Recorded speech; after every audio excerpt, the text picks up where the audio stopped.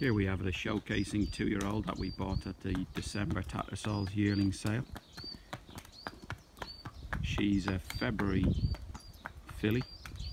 She's from a dam, out of a dam called Curry.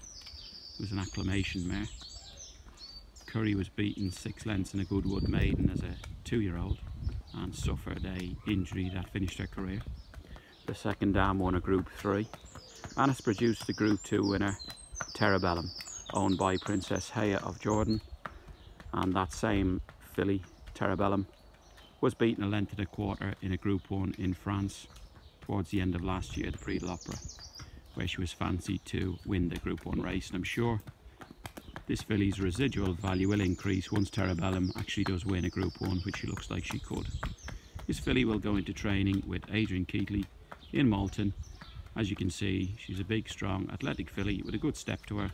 She's been broken and ridden away and has been up the gallops now. She's come back here to Bercy Lodge Stud for a few weeks for a short break, get plenty of grub into her, and then she'll be targeted towards mid to late season maidens.